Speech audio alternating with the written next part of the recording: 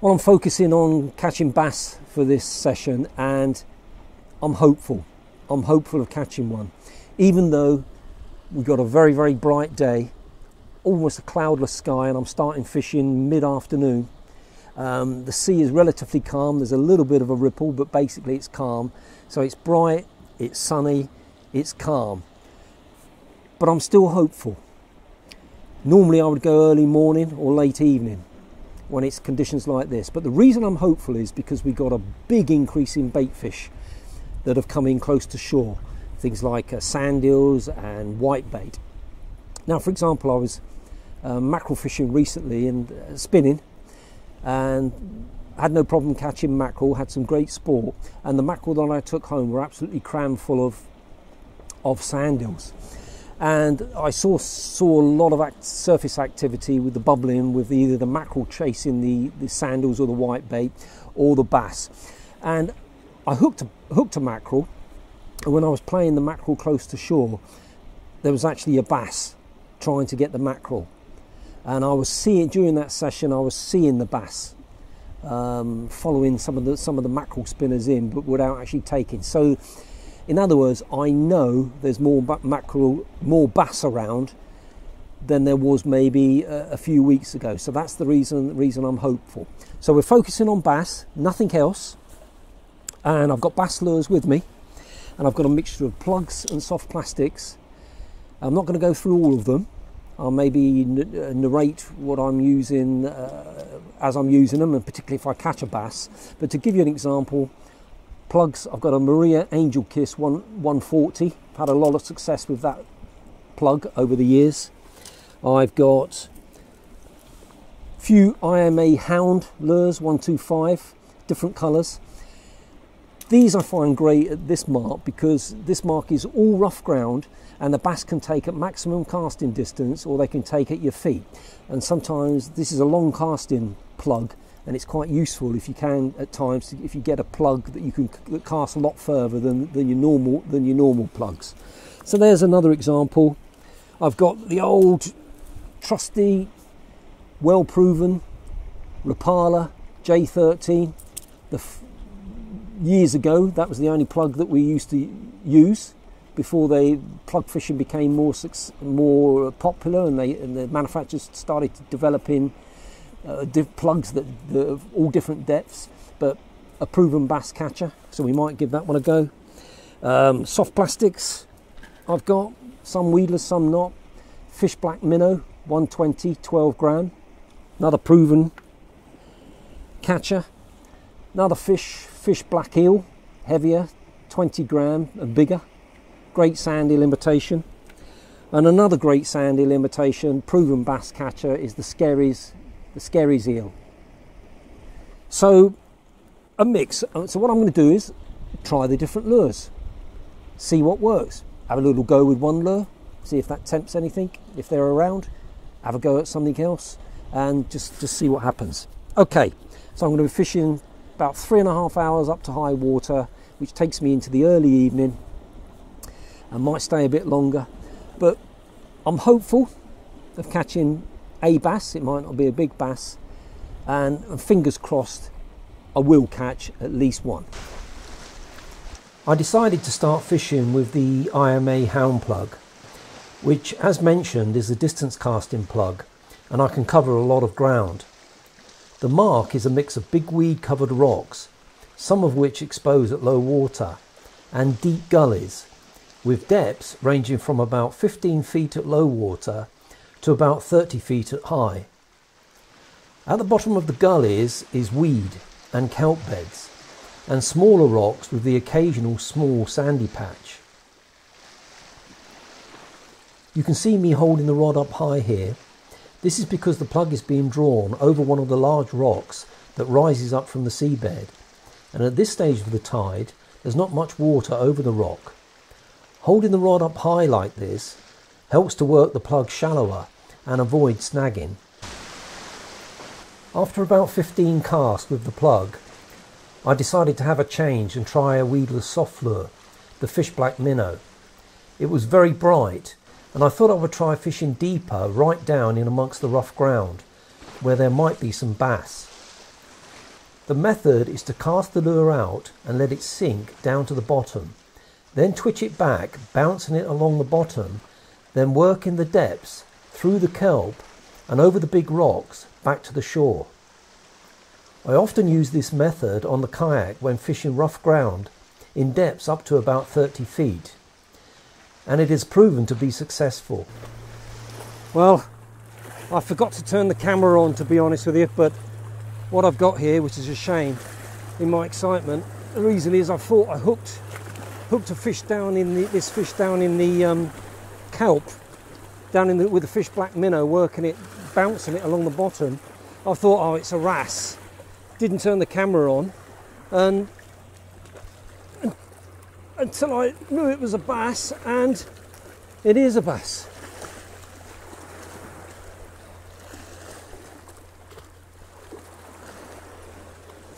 Yeah, that method, if you've never tried it, sometimes, you know, if you get down in amongst the rough ground, particularly when it's very, very bright and sunny, you get down there, sometimes the fish can stay deep, so it's almost as if you're fishing as if you're wrasse fishing with these weedless soft plastics.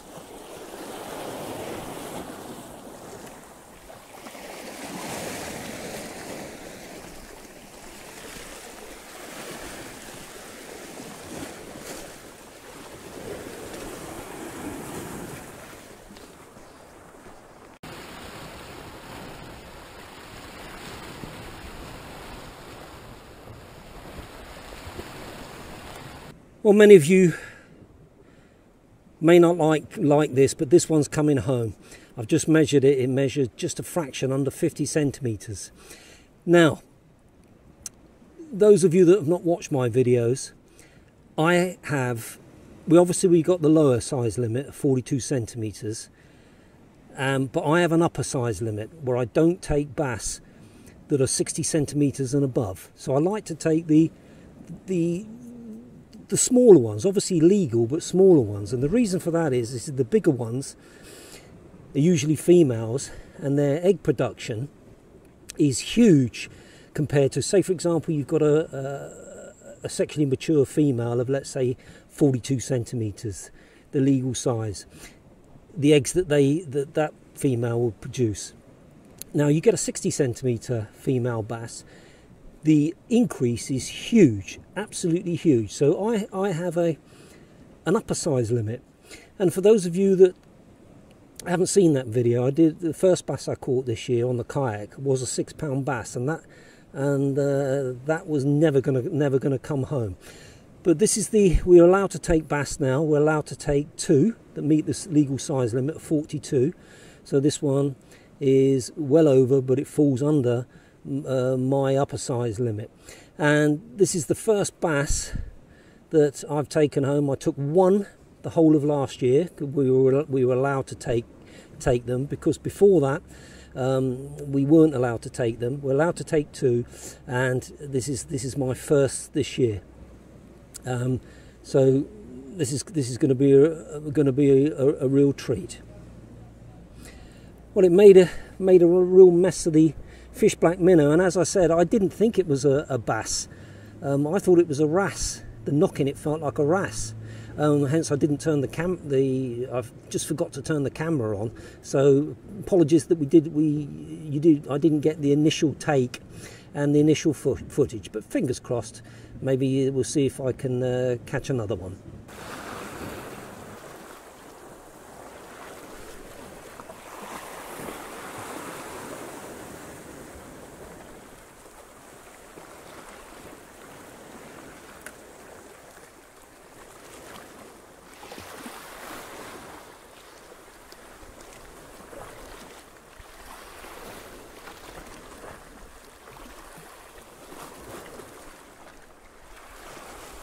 Right, well, I got that take this time. I don't know whether this is going to be a wrasse or a bass. This is another decent one. Yeah, it is.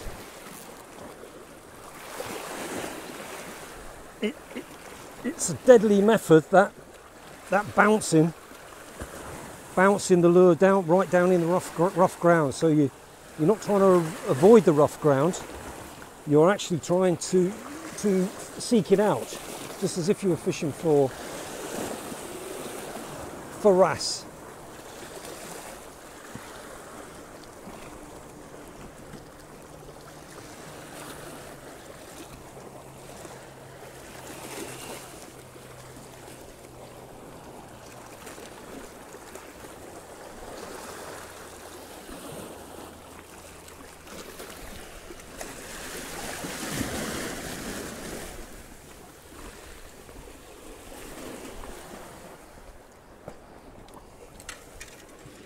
Right, this one I'm going to put back. It's legal. I could take it, but we're going to quickly get it unhooked and get this one back.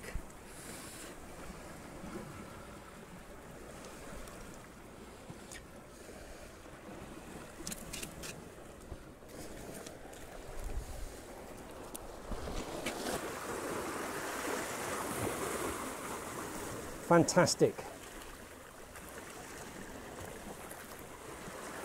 Right, let's get it back.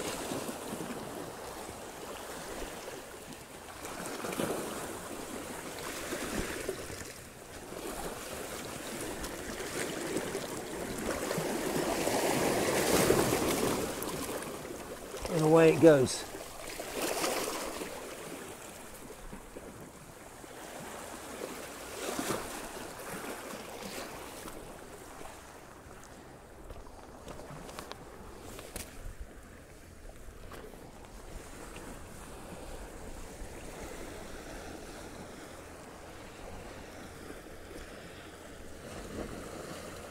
Fish black minnow again.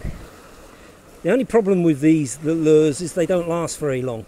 They get beaten up, and you have to change the soft plastic. But they are, there's no doubt about it, they are deadly and absolutely ideal. I mean, there's others I use, like Sluggo on a weedless jig head, but they're absolutely ideal for working down in the rough ground, down in that kelp, down in amongst those rocks. Bass are basically mid-water species that will go up and go down, but sometimes it pays to fish for them down deep, down in amongst the kelp, down in amongst the rocks, particularly when it's very, very bright, like today, when they may be reluctant to come up to the surface. Right, off we go again.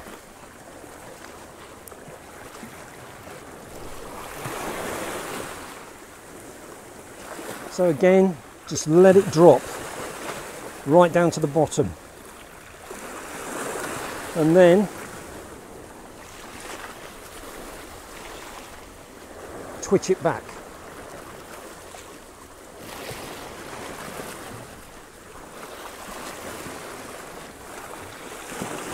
Loads of bait fish, loads of sand eels down here.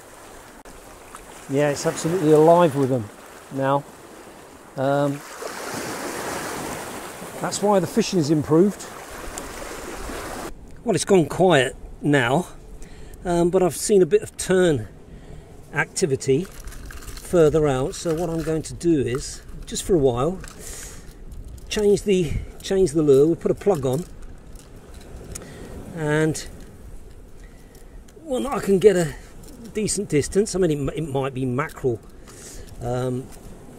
chasing the sand eels and the terns above, but you never know. And this is one of these IMA hound copies. There's your IMA hound, and that's the copy. Can't remember the name of it now. If anyone's interested, I'll let you know. But because IMA, they stopped making the hound, but they're back making them again. But this one casts just as well. The action is exactly the same. It is more or less exactly the same as the original IMA hound. But I'm going to put that one on with that colour and see if that tempts anything. If not, if it's going to be soft plastics are going to be the answer today. I'll go back to the soft plastics. But yeah, I mean, it could be like many times with bass fishing happens. That could be the only action that I'm going to see, and won't see another bass. But we'll keep trying. Splashing. We've got splashing to my left. Yeah, it could be bass chasing or mackerel. So, but the idea of using the IMA hound now is to maybe get a bass to think it's a mackerel, a small mackerel, and go for it. That's the theory. Oh dear, I've got splashing about 50 yards out in front of me, and I've cast way to the left, so I'll try and get this in quick and see if that's bass chasing something. Yeah, there's a hell of a lot of activity. I can reach them, so it'll be interesting. Is that? Yeah, I'm right amongst it now. There we go. There we go.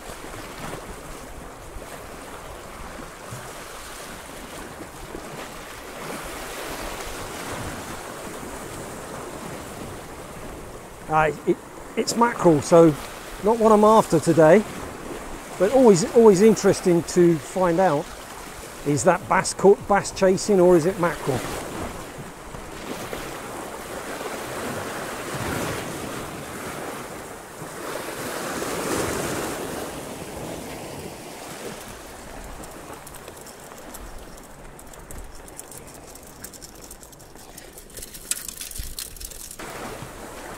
Well, even though it's bass I want, not mackerel, I'm going to stick with the plug for a while, just hoping that,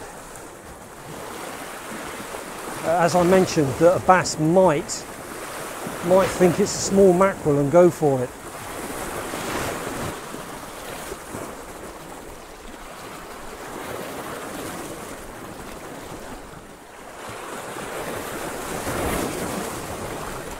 Well, I'm not sure, can't see. I think this is another mackerel on the plug.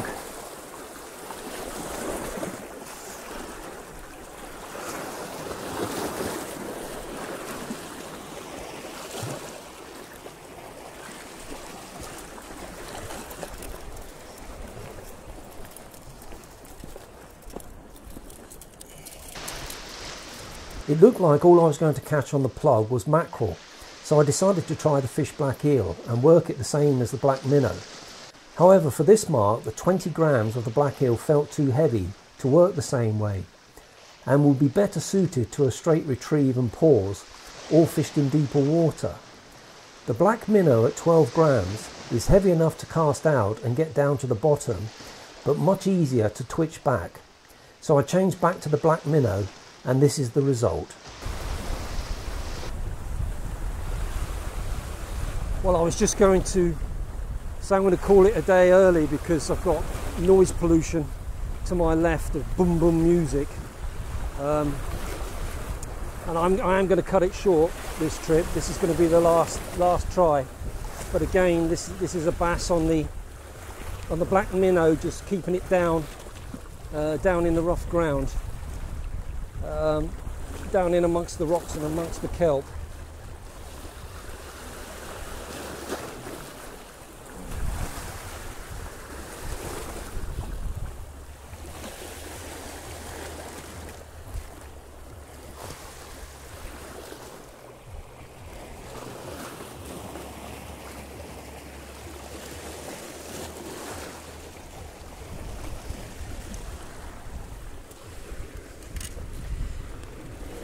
Lovely little bass, and it's going to go straight back, this one. I mean, it might be, yeah, it might be legally a keeper, just about, I don't know, but I'm not going to bother measuring it, and we'll get it back. Let's have one last quick look at it, and away it's going to go.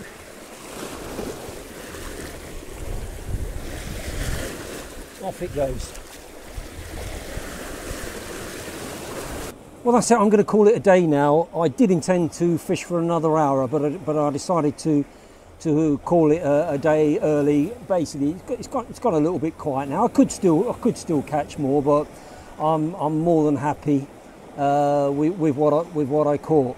So, as I said in the intro there, I tried different lures, but what worked today was the actual keeping the lure down deep.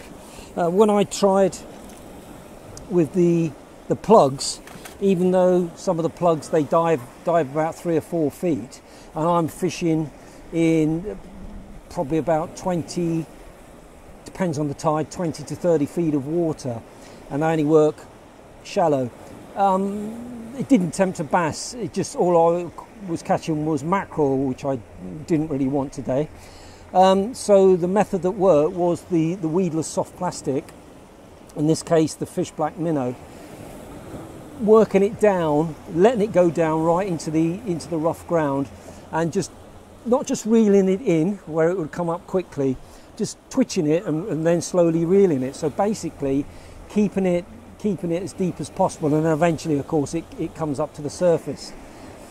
And I think, obviously I can't be sure, I think what might happen sometimes with bass, and it's worth trying for you, those of you that are fairly new, sometimes when you're fishing over rough ground and there's a bit of depth and it's a really bright day, bright and sunny, sometimes maybe the bass like to stay deeper, stay down amongst the kelp, rough ground, and maybe then if sand eels or mackerel come over, then they'll go up and take them. But I've often found that this method is successful on the kayak as well, over rough ground, in anything from say 15 to 25, 30 feet of water, is to keep it down in the rough ground. You risk tackle losses, of course.